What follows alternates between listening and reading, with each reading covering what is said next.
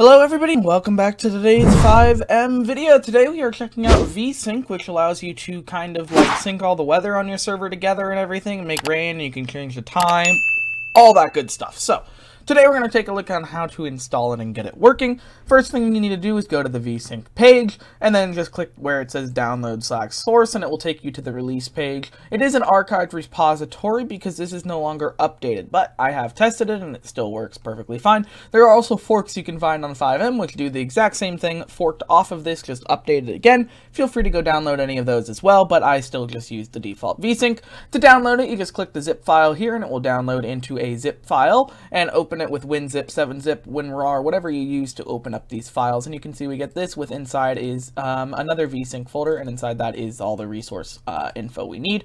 So in order for us to install this, you have to have your FiveM server already set up. I already have it set up, and if you don't have one set up already, you can go install one and watch our video on how to install it. The link will be located down in the description if you didn't already have one installed.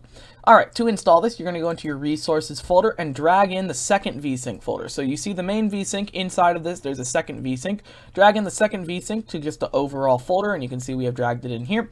Go to your server data folder, server.cfg, edit it with Notepad or WordPad or Notepad++, whatever you add, and then just do ensure or start vSync and just type it like that. Go ahead and save the file. Close. That's all you have to do to install it. Let's go over how you can set the permissions so you can actually do things in it. You're going to go to the resources, and you're going to go down to vSync, and you're going to go ahead and open up the server.lua file, and this will allow you to set your admin. So by default it uses Steam. It also, you can use IPs and stuff. For me, I'm just going to use my Steam ID. So to get your Steam ID, we're going to go online and get it.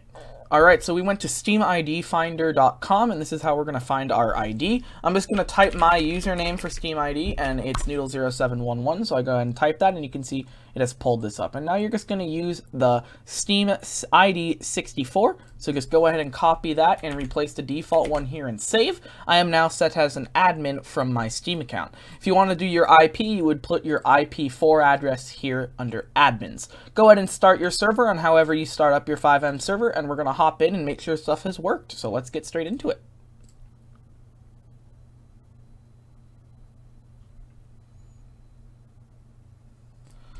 Alright, so we have loaded into the server here. Now we're going to use the commands and see if everything has worked. So you can do time and then just set the time between 0 and like 59. So you're going to do time, let's say 12:0. So if we set it to 12:0, it's going to set the time to 12:0. What if we wanted the weather to be like, I don't know, thunder? We can do that too. We can do weather, thunder, and it will change the weather to thunder. It may take just a moment to switch the weather because it has to sync across all players on the server, but everybody will be experiencing the same weather and the same time at the same point. So you can see the weather has changed to thunder, and it is now running. What if you want to just make it morning? You can type /morning. You want to make it night, type /night, and it's the same thing. It just switches the time depending on everything. And of course, if you want it to just be extra sunny, you can do weather extra sunny, and it will become automatically extra sunny for you. So make sure to use this if you want to sync time and stuff. I highly recommend it. It's really, really useful. And if you have any questions or issues with the resource, please ask the author on the resource page. Anyway, thank you so much for watching. My name is Noodles. Hopefully this did help you out, and I'll see you Oh,